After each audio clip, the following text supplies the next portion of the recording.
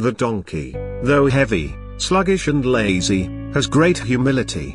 It is neither proud nor vain. Because of this, it is unlike the haughty horse. Jesus, who was humble and came to destroy pride, chose not to use the proud horse to carry him. Instead, he chose the most simple and the most humble of all animals, because he so loved lowliness and humility that only a humble mount could serve him. God dwells and abides only in the simple and humble of heart.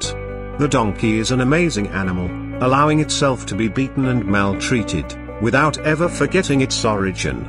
It neither complains, nor bites, nor kicks.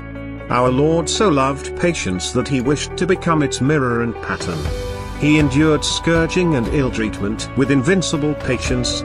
He supported so many blasphemies, so many insults, without saying a word. The donkey permits us to burden it as we want without offering any resistance. It carries the load with remarkable submission and suppleness. So much did our Divine Master love obedience and suppleness that he himself chose to give us an example of it. So he bore the heavy burden of our iniquities and suffered for them all that we had merited. Only when clothed with these qualities of humility, patience and submission can we be worthy to carry our Lord. Then the Savior will mount upon our hearts and, as a divine riding master, conduct us under his obedience.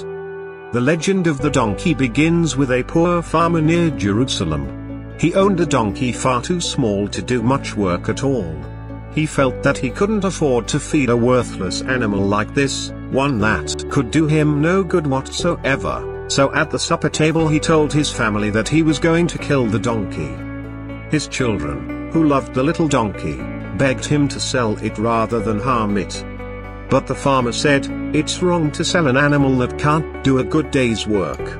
Then his oldest daughter suggested, "Father, tie the donkey to a tree on the road to town, and say whoever wants it, may take it for nothing." And the next morning, that's what the farmer did.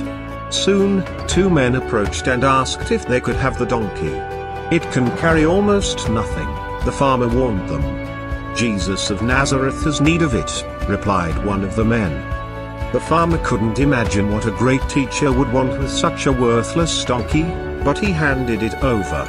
The men took the animal to Jesus, who stroked the grateful donkey's face and then mounted it and rode away.